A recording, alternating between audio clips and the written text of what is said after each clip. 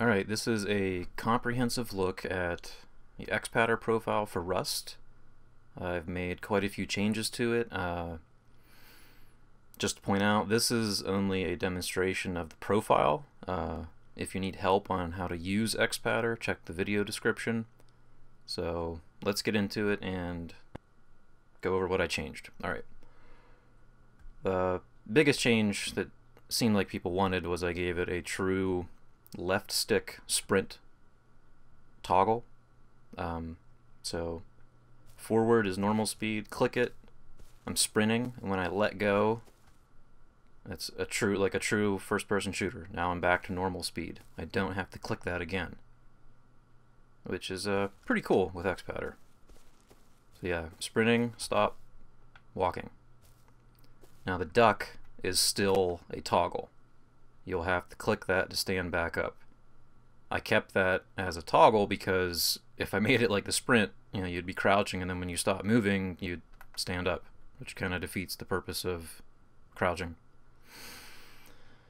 So alright, we got sprint. Another big change was the use button. That was kind of driving me crazy because with Rust, when you click use, you have options, and then you would have to fight with your stick.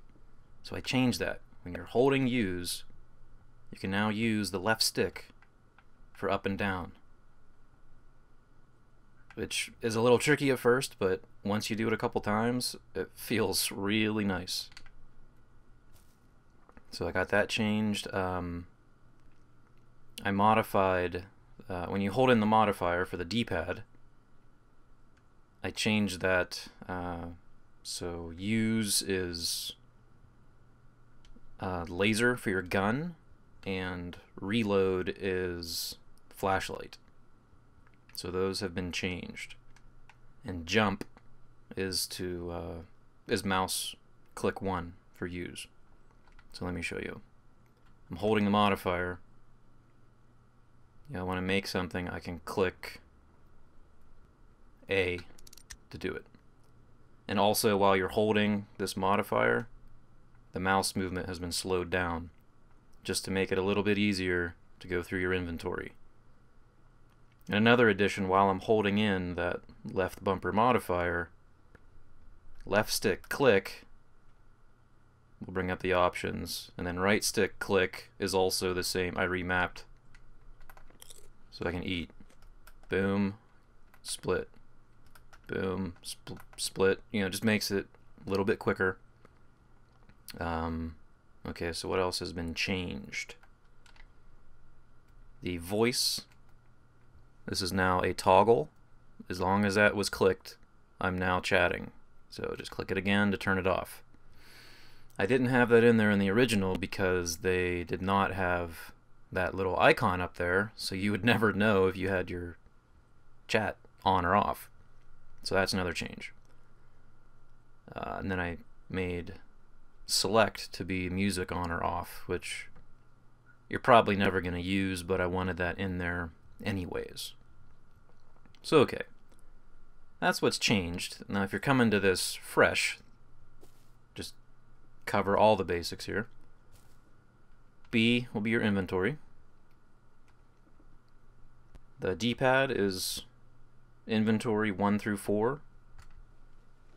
Not gonna use my bandage. And then holding in the modifier, left will be item 5, right is item 6.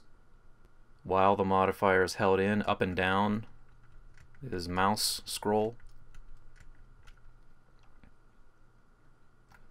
So what else do we gotta go over? I think that actually might be everything. Well, start is pause. But yeah, the biggest changes are sprint toggle and holding in that modifier, making the inventory a little bit more manageable.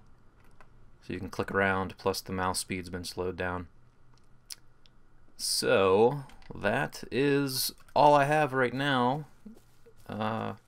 But as they add things to the game, I'll keep changing this and revising it. But yeah, that's all I got. I gotta get out there and slaughter some pigs. So I'll see you all around.